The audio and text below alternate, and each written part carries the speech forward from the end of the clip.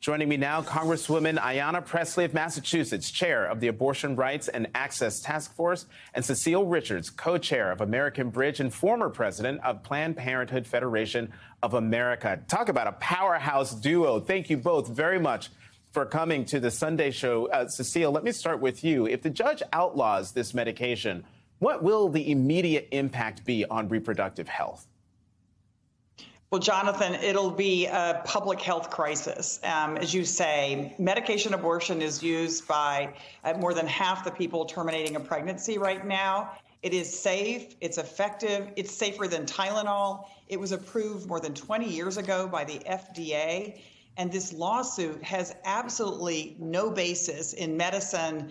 It is a political lawsuit. But unfortunately, just as we saw with the Supreme Court willing to overturn 50 years of precedent and make abortion and make Roe no longer the law of the land, we're now seeing a completely partisan federal judge be willing to overturn 20 years of precedent. And I think it's also important to point out here, Jonathan, this is used by women everywhere, Democrats and Republicans. So in fact, if this goes through, if this injunction goes through, no woman in the country will be able to access mifepristone anymore until there's a change. And, you know, Cecile, we know some powerful Republicans want to institute a national abortion ban. So if the judge does block access to mifepristone, wouldn't that effectively be a nationwide abortion ban? Well, it certainly would be for medication abortion. Of course, surgical abortion is still available in some states, but as you know, many states not available at all. But exactly, even though states like New York and Massachusetts and California have taken measures to make sure that abortion is available, if mifepristone is no longer available, that eliminates one of the safest, most effective, and commonly used forms to not only terminate pregnancy, but also to deal with miscarriage. This is why the AMA is so adamantly opposed to overturning access to mifepristone. So, Congresswoman Pressley, what can Congress do, if anything, to safeguard access to this drug, or at least blunt the impact of a harmful ruling from this judge?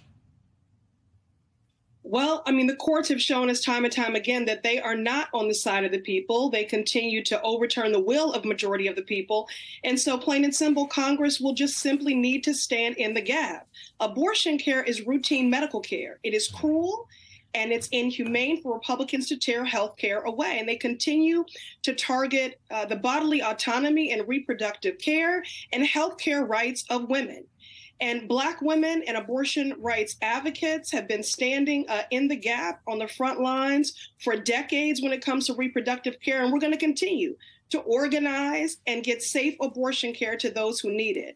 But Congress is going to have to do its job and codify abortion care as a legal right. We need to pass the Women's Health Protection Act. I would add we also need to pass the EACH Act, which would repeal the Hyde Amendment. But might I add, we also need to pass the ERA because they continue to treat women as second-class citizens in this country when it comes to everything from healthcare access to pay equity. But we're just going to keep organizing. And this is not a drill. And the Republicans continue to make plain the stark contrast here. You know, myself and other advocates, we fought hard for the FDA to expand access to medication abortion and to allow abortion pills to be dispensed at local retail pharmacies. Medication abortion is incredibly safe. It is effective. And over half of all abortions in the U.S. are done this way. We have scientific and medical evidence that backs this up. So this is just a baseless lawsuit by anti-abortion extremists, more of the same. Congresswoman Pressley, Congressman Pressley, you talked about the fact that Black women have been standing in the gap here. Talk more about the importance of this to Black maternal health.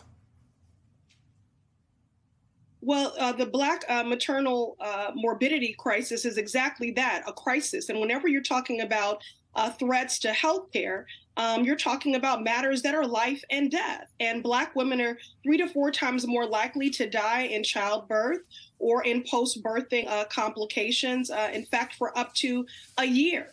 And so when you're talking about government mandated abortion, you're talking about putting the lives of the most vulnerable, Black women, those that are low income, brown, indigenous, LGBTQ, disabled, like all things. Whenever there are bans on our bodies or draconian legislative efforts or attacks by the courts, those that suffer the most are the most marginalized. So this is a matter of life and death. But Jonathan, let me just say this. Organized power is realized power. And the fact that President Biden in the State of the Union said that he would certainly stand in the gap to ensure that there would be no federal ban on abortion care. Abortion care is health care, and it is a fundamental human right. And that is evidence of the power of organizing that he spoke so stridently to the rights of reproductive rights and abortion care. You know, Cecile, to Congresswoman Pressley's point, I mean, the president did talk about abortion in the State of the Union, but he is facing some criticism for not addressing this particular case in his State of the Union address. Do you think it was a missed opportunity? No, I mean, I felt like he was very forthright about his support for abortion rights. Look, I think what we have to compare here is what the Republican Party is doing.